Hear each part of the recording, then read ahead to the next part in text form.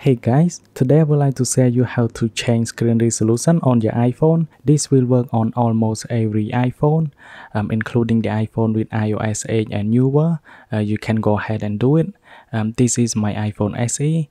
It's on iOS 14. You can see on my home screen here, there are more space. Now let me compare this with my other iPhone SE. You can see on the white iPhone SE, we got more space. And this is an original resolution. And now let me show you how you can get it. First, you need to jailbreak your device, and if you have one, you can go ahead and check on my channel. I have done a ton of video about jailbreak video. And now let me go to side here, and then you need to go to sources. After that, you need to add additional repo. It is called repo.festival.tf. You need to go ahead and click on edit.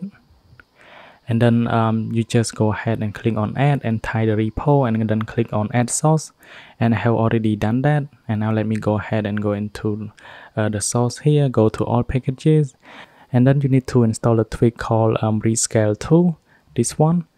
Click on modify and install, and I need to reinstall because I have done it before. And now let me confirm, and all you have to do is restart Springboard. To change the screen resolution, you need to go to setting, scroll all the way down. You're gonna find Rescale 2. With this one, you need to keep in mind, you need to use it at your own risk. So if you set the wrong resolution, it is going to make your phone boot loop. My recommendation is you need to make sure that you know how to use it. For me, if you have the iPhone SE like me here, the resolution that work on the iPhone SE is the one that with the iPhone 6 such as 7 and 8. So you need to select this one and then apply, and now restart Springboard.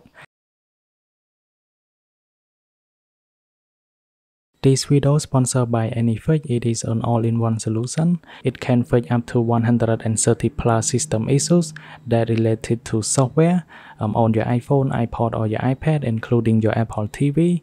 And there are 3 repair modes, including standard repair, advanced repair, and ultimate repair.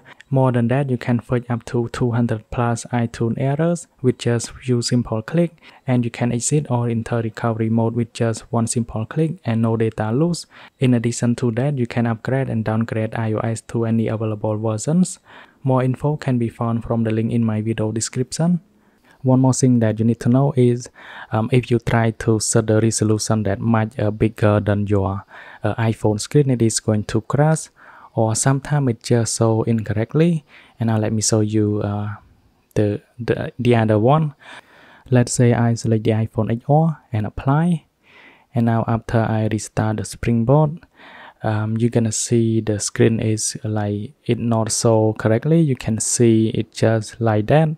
So the one that work on iPhone SE, like I mentioned earlier, it is only work with the iPhone. It only work when you use the iPhone 6 or the iPhone 7 resolution. It does not work with the other. This one, apply, restart Springboard.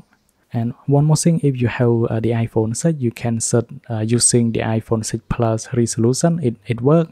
I have tested already as well. Thanks for watching. I hope you like this video. Then I will see you guys in the next one.